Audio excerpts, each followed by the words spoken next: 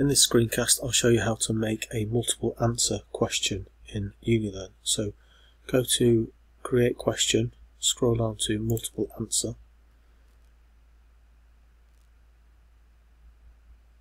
and then it should come up with a page where we can make this. And as suggested previously, it's good to have the question already set up as text. Then we can just kind of copy and paste this across.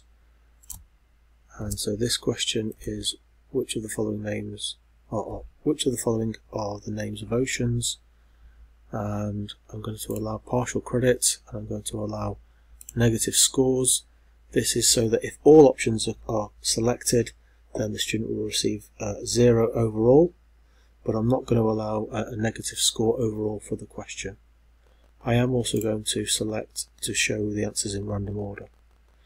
Okay, the number of answers that I need for this example is 7, so I'll click 7 and allow UniLearn to update that.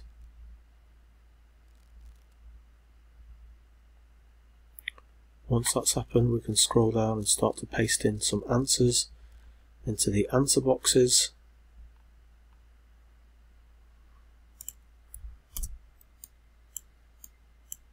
So there's all 7 of my answers, but I'm just going to distribute them across all of the answer boxes here.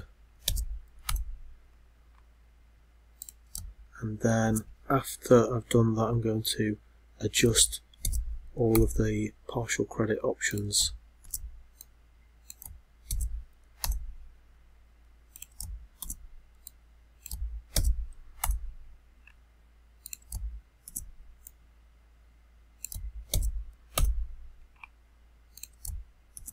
Okay, so I'm going to click the questions that are correct, which are the first 5 that I've put in there,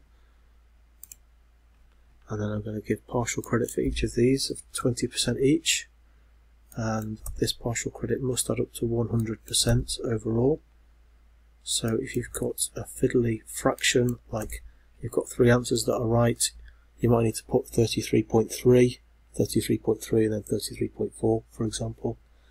I'm also going to put some negative credit for these ones. There's 2 incorrect answers, and I'm going to give minus 50% for each incorrect answer.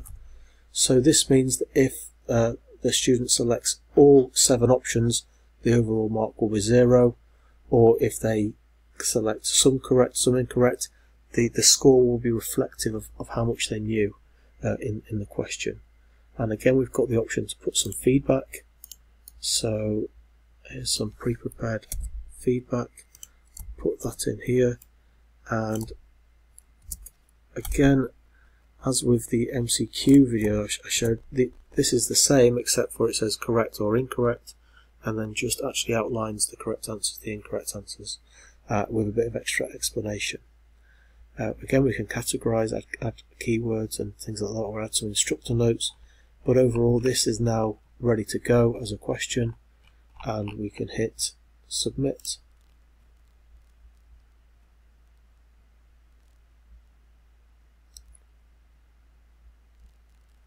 And if we click on the details button, we should be able to see all of the information that's gone into that question.